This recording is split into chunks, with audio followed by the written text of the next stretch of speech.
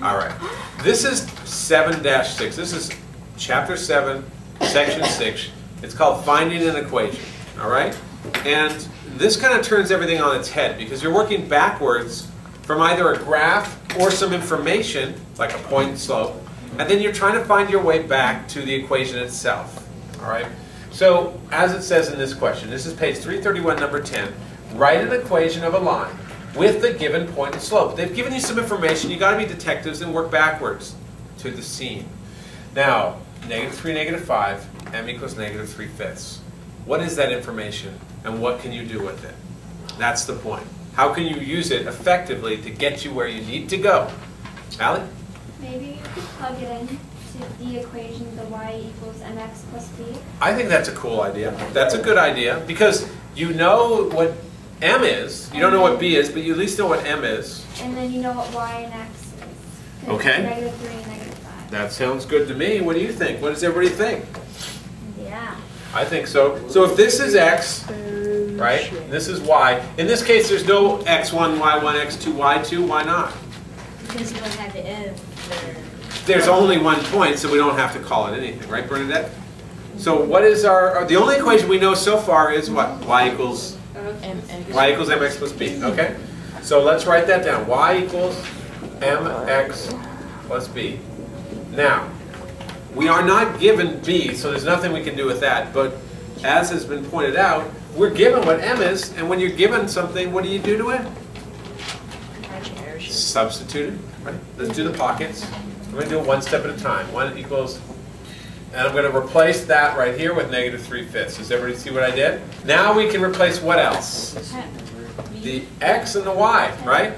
So what do we put in? What's y equal to? -5. -5 equals -3/5. And what's x equal to? Times -3. -3 plus b. And guess what? Things are starting to pan out a little nicer than we originally thought. You know what you have. You have x and y and you have m. Substitute it all in, and guess what? You're setting yourself up for success. You're going to be able to find b. Now what do we do now? You multiply -3 over 5 and -3. We're going to multiply these things together. What's -3 times -3? That's like -1. So it's -5 equals 9 over 5 plus b. Yeah, it's positive because negative times a negative is positive. Now, what do we do now? We're almost there, but remember, we don't like fractions too much. So what are we going to do to get rid of that fraction? Multiply by 5. Multiply by 5. Multiply everything by 5. All right? So multiply this by 5. Not with that pen. Get rid of it. Goodbye. Multiply that by 5. Multiply that by 5. And multiply that by 5. Because that knocks this out. Remember the bowling ball? So what do we have? 5 times -5 equals? -25 equals what?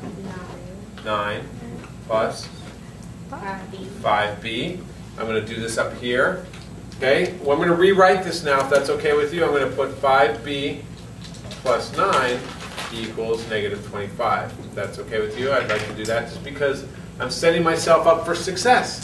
I like my b to be on the left side, getting ready to be isolated on the left, equal to something, some nice little number. So what do we do now? Jonathan, both sides, what do we do? Good stuff. And 5b equals what? Yep. Go ahead, Emily. Finish it Divide off. by 5. Divide by 5.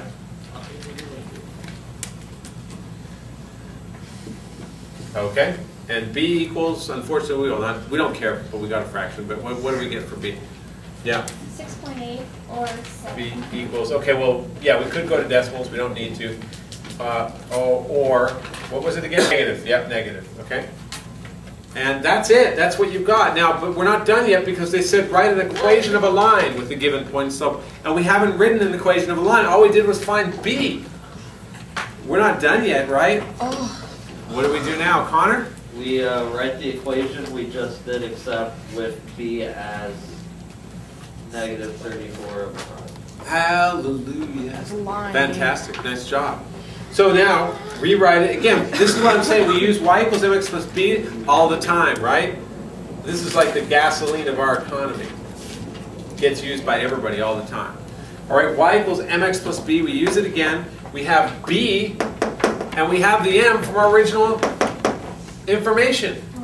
So here we go. We don't need y and x now, because if we did that, then we'd get mixed up. Okay. So we've got y equals. Now what's our m? Yeah, x, and then plus b, which is minus 34 over 5. All right, and guess what? Do you need to write out any more, or do we need to change anything? Nope. Nope, we're done.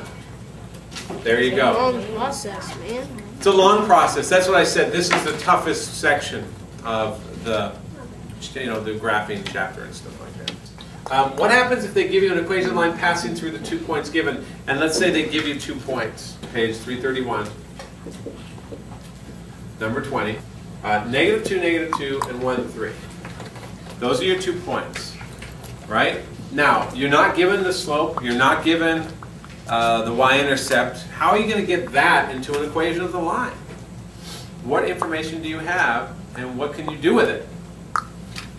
Trina knows. I know Jonathan knows. I think so. You recognize what we do when we have 2 sets of points. I know you know. What do we call these points? What do we call these points? X1. What are they, Jonathan?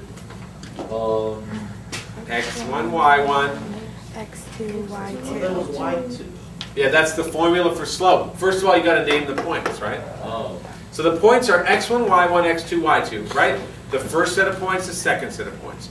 Now that we have that, we know the formula for slope, which is what, Jonathan? y2 minus y1 over x2 minus x1. Oh, could you be more excited when you say that? That's pretty good, though. You've got it now. No, I don't. Yeah. So what do we put in there? Where would we get these y2 and y1? Y2 is equal to what? Yep. Alan, Bernadette? 3. Yep. And what's y1? -2. Good. And then x2 over x1. What's x2? 1. Yep. Minus -2. Good. So what do we get? What's our slope equal to?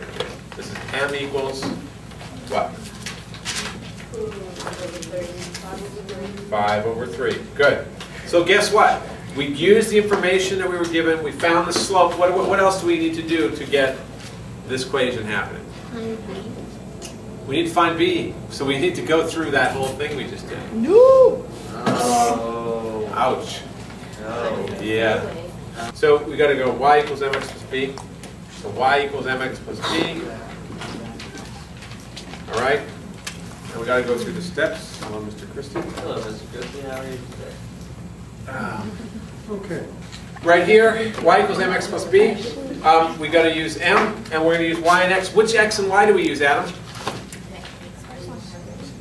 Which one do we use? Which one do we use, Adam? x1 Does it matter which one we use? Doesn't matter which one we use, okay?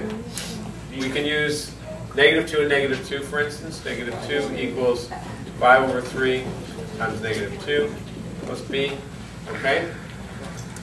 And then we go ahead and finish this off. I'm going to do it quickly because we have to go. This is -2 equals -10 over 3. So I'm just simplifying.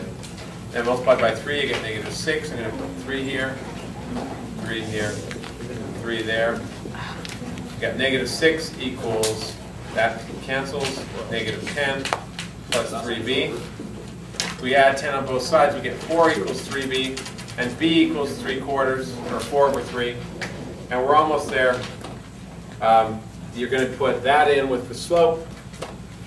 So y equals m, x plus b again, with the m from the start, which is what we figured out here, 5 over 3. Y equals 5 over 3, x plus 4 over 3, and that's your final answer. Yay. Okay?